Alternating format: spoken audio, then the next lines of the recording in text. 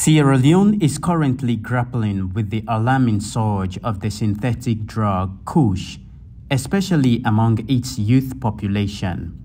President Bio highlighted the existential danger posed by drug and substance abuse, singling out Kush as a destructive force jeopardizing the future leaders of the nation. He urged unity in confronting this plague, emphasizing that the Kush epidemic transcends class, ethnicity, gender, or religion. As your president, acting on the powers conferred on me by the Constitution to declare a national emergency on drug and substance abuse.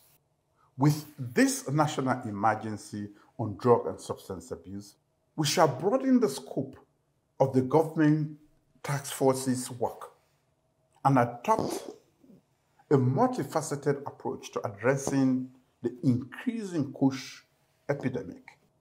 Our fight against Kush should be a collective effort, which is why I have directed the setting up of a national task force on drugs and substance abuse, with a particular focus on combating the rising Kush crisis. The National Task Force will be multisectorial, comprising key government ministries, departments and agencies, security and law enforcement agencies, community organizations, non-governmental organizations, development partners, religious organizations, and recovering people with substance use disorder. President Bio's decisive action in declaring a national emergency on illicit drugs, particularly addressing the deadly nature of Kush, has amassed widespread commendation. Often tainted with hazardous chemicals, Kush has emerged as a lethal threat, claiming numerous lives and leaving many in critical health conditions, especially among the youth. I want to use this opportunity to thank the President, His Excellency, for listening to us, the civil society, human rights defender, the security apparatus, ministries, departments, and agencies, and for him to listen to the call that all of us have made our efforts in writing. Me standing here, Solomon Sundu, I was the first to say, let the President, declare public health emergency on this Kush issue or drug issue. So in this case, if he has done so, that's what we are expecting. And I want to say, it means that the civil society voice is not running down the drain, but the President is listening to us, and the democracy we are yearning for, it's at play. Political analyst and social commentator Minkailu Kuruma urges authorities to earnestly implement the National Emergency Declaration in the fight against the Kush epidemic. Even during the Ebola virus disease, when the APC was in power, and some people can use that particular circumstance to wreak havoc on others. Politically, it can even be within the same political party. People will take advantage of that. When it is a public health emergency, the stipulated regulations they are in black and white. You go stricto sensu according to the law. Do not pursue anybody who is not involved in Kush. Make baseless allegation because that person is an opponent and is a threat to you, and say this person is involved in Kush, and because it is public health emergency on Kush, the law will go after the person. So don't do that.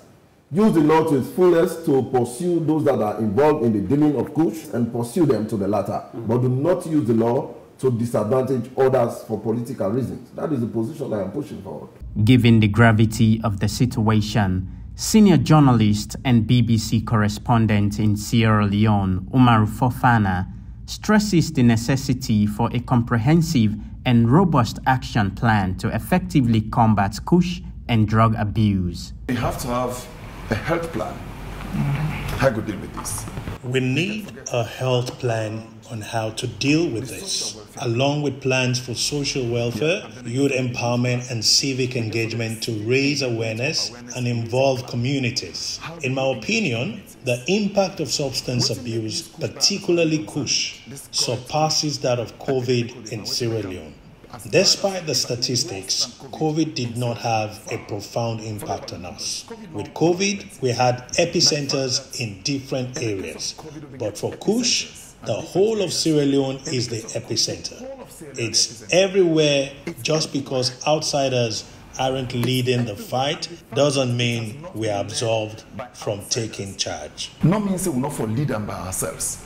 President Bio issued a serious warning to individuals involved in the drug trade, asserting that the law will be enforced against offenders.